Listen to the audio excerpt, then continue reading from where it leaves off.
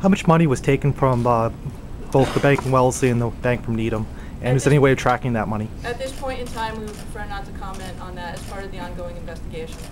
Have you been given any leads by the public whatsoever so far? To this point, I think we have received some phone calls, but nothing that would warrant us from not having this added participation. Is this any way related to what happened in Holbrook 2 or 3 weeks ago? That's a good question. Right now, we don't want to say it's part of the ongoing investigation. Just real quickly, how are and obviously for the layperson, there's a lot of connections between the different bank robberies because there seem to be similarities, but maybe you can walk us through a little bit on what makes the FBI believe that they're related?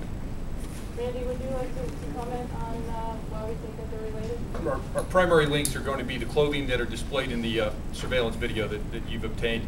In addition to that, the preliminary review of the devices would indicate that they are linked. These devices, were they decoys or were they actual devices?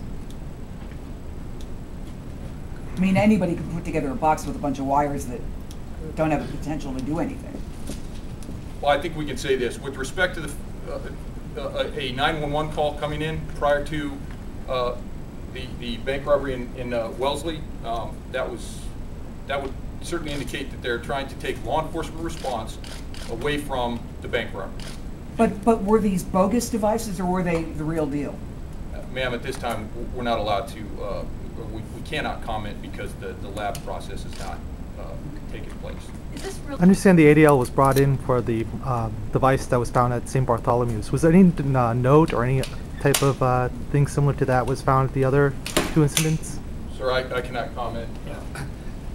No, there were no other notes, and there would be no comment on the note that was received at the time the first device was located by the police.